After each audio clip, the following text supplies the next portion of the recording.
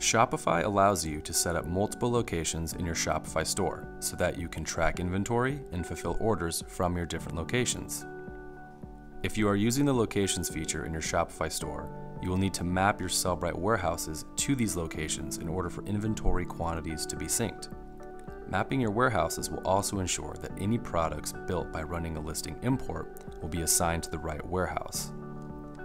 To map your Sellbrite warehouse to a Shopify location, navigate to your Shopify channel settings, then scroll down to the multi-location mapping section and click on the drop-down to select a location. Be sure that the location you're selecting corresponds with your warehouse. In this case, I want to map my Bright Seller location to my Bright Seller warehouse in Sellbrite. Once you select a location, your warehouse will be successfully mapped and the inventory quantities found in that warehouse will begin to sync.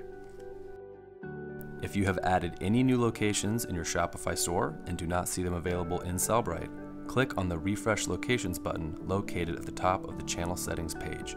This will retrieve any new locations that you have created in Shopify.